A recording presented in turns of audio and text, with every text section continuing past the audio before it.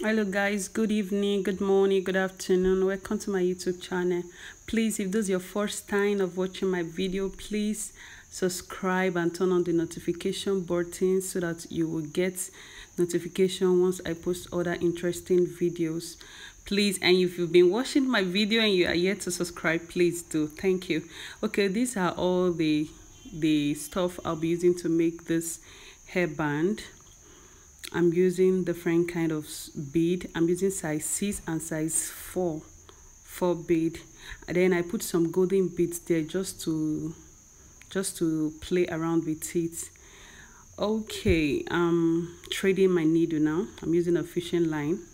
I'm using 100 size 100. That's what I'm using for this work. I'm using size 100. You can see it's difficult. Sometimes you can bite it so that it will be able to enter through the needle. So my work is started. If you are getting, please get the bead of your choice, get the color of your choice.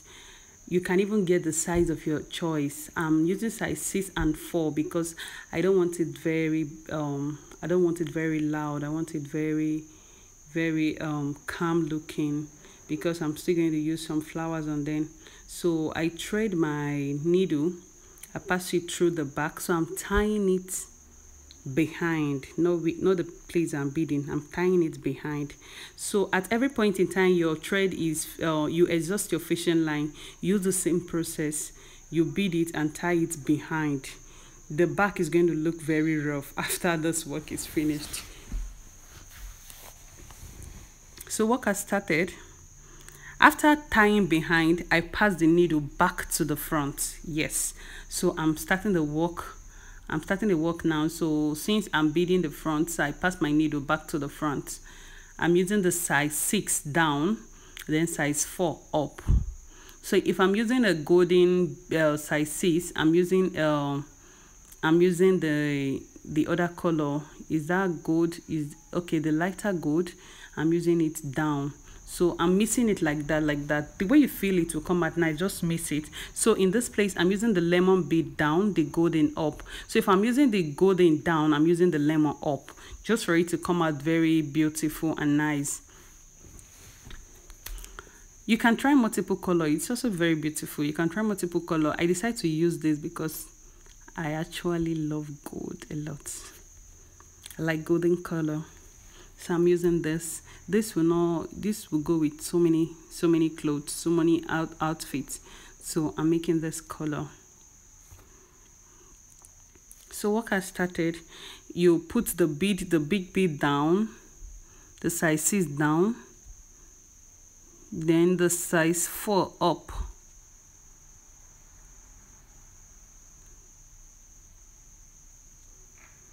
Then you see the way it is. You pass the needle, yes, through the size 6 alone, through the size 6 alone. You pass the bead through the size 6 alone. So you're not passing the bead on the size 4 the second time. So you're passing it through the size 6 alone. In that way, then you pass it through the board I'm working on.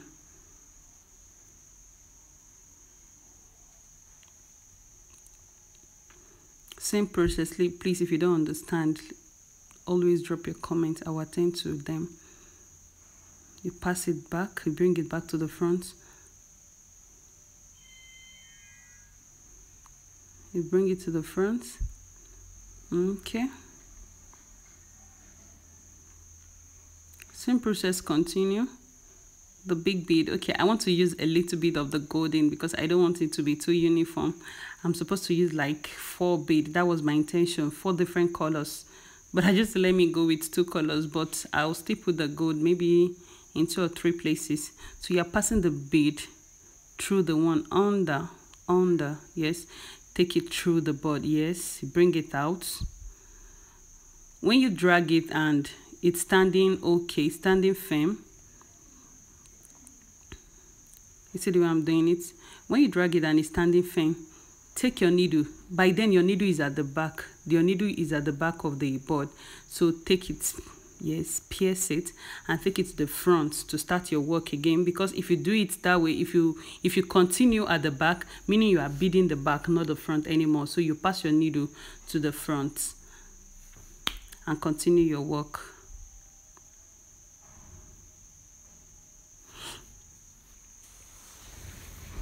Those take a lot of time, so get prepared when you're doing it. Get ready to work. Is a lot of work, but you will see the results. Is when it comes out, you will like it. You know that it's what the strength you use in making it. So I believe with this we understand it. Let's not make the video too lengthy, so we continue with other procedure now. Yes, see, the whole work is done. This is the two embellishments, or what will I call it? This is the flower I'm using. So I'm going to bend the stuff behind the iron. I bend it behind. Some people use gum, strictly gum. They don't use needle.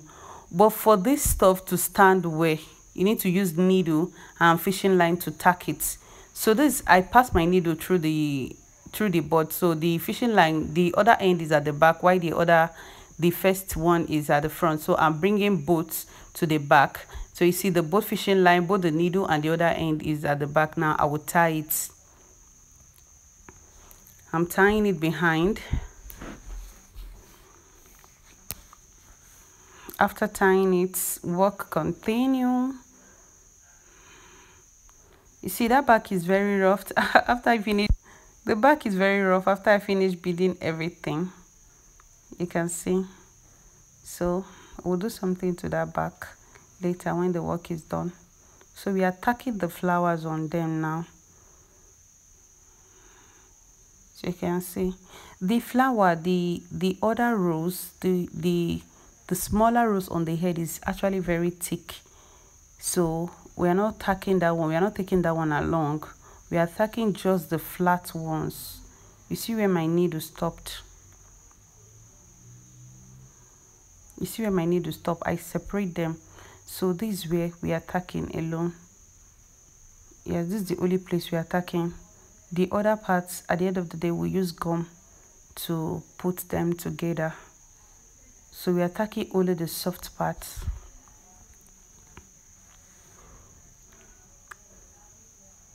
You can use a bigger needle. The needle is actually very painful. My hands are hurting me. So you can use a bigger needle for your work to be faster. But I choose to work with this small needle. So we are tucking the other part down. If you not see this needle again, just know that it's inside my mouth. I'm using my teeth to pull it. If you not see, just know that it has entered my mouth. Okay. I'm using my teeth to pull it. It's so strong. You know, after the stuff is already beaded and everything is strong, so you need energy. But if it is a bigger needle, it won't give you stress. So we are putting, okay, let's tack it a little bit, I think, because the other place is still loose.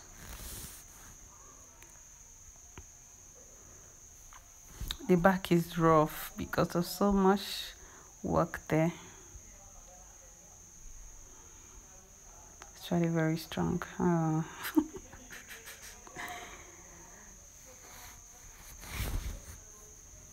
So after tacking it,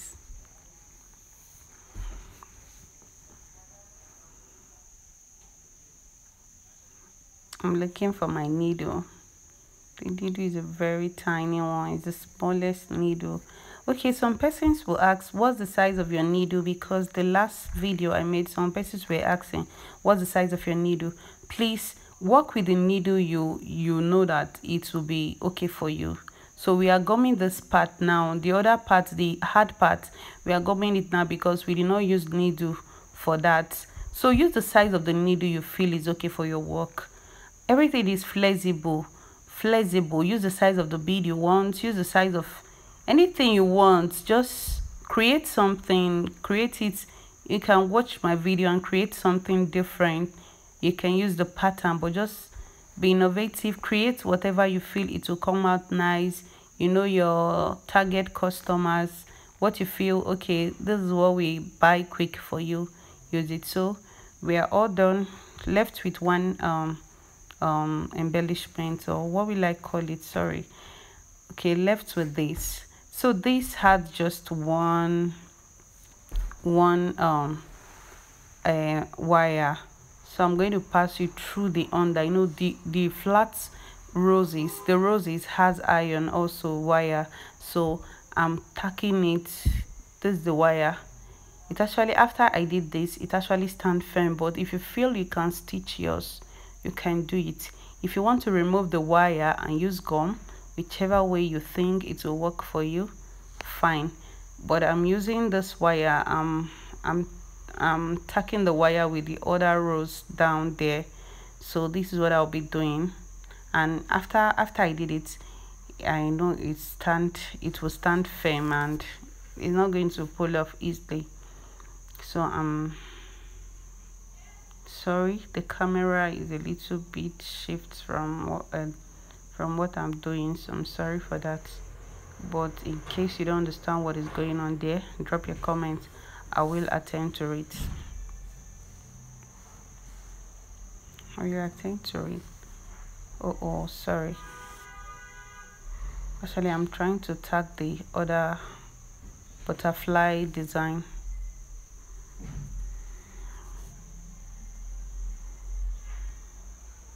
So you can see butterfly design is all done. So I'm going to check out my work. Whichever thing is left to be done, I'll do it. If it need gum, I'll put gum just to make everything come out neatly. It should come out like a factory work, please. Everything should come out like a factory work. So there's a little opening there, so I'm using gum to close them, fill them up. So after this, I'll be doing something. I'll be covering those fishing line behind. I'll be covering the fishing line behind. So you know the colors of the material I used. Please, I'm not going to use this. What I'm using is called gum stain. I'm using a gum stain. I'm supposed to get the color of this bead, but I don't have it at home. But for the sake of this video, I'm going to use this, but I'm not going to attach it. I will not attach it to my work, but I'm going to show you on how to do it. So you place your work on the gum stain, then trim neatly. You trim neatly. You can even do this before you start beading. You can do this before you start beading, so that you'll not mistakenly cut the fishing line of the bead you've already made. So my cutting is not very neat. I'm not a tailor. So I'm going to fold then like a cone. I'll fold it, then trim again. I'm going to fold it in a cone shape and trim.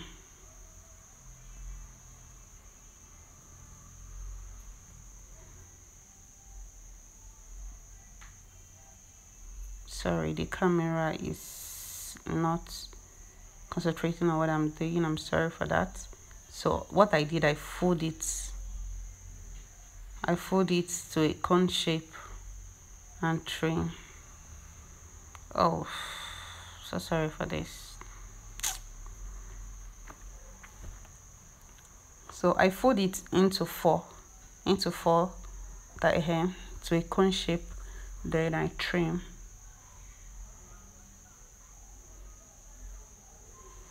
So you apply your gum. Please apply enough gum. Sorry. Apply enough gum and place this on it. Then the edge you fold like this. You fold, apply your gum and make it come out neatly. Then you need an Alice band for this thing to stay on the head very well. So after you fix this, you're supposed to use the color. The Alice band should be the same color of what you're doing, but I don't have it at home. For the sake of the video, I'm just illustrating this way. So you apply gum on the gum stain.